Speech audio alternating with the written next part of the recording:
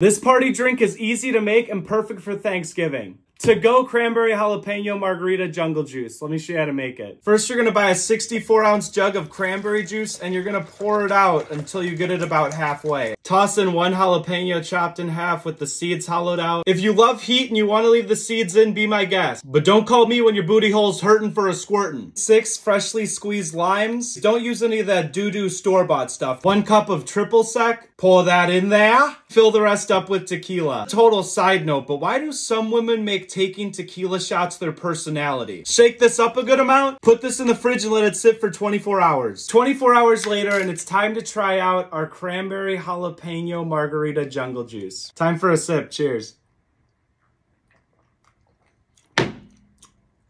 What? The cranberry and lime are making the perfect tart sweetness, and the jalapeno is just chef's kiss. This might be my next favorite jug creation.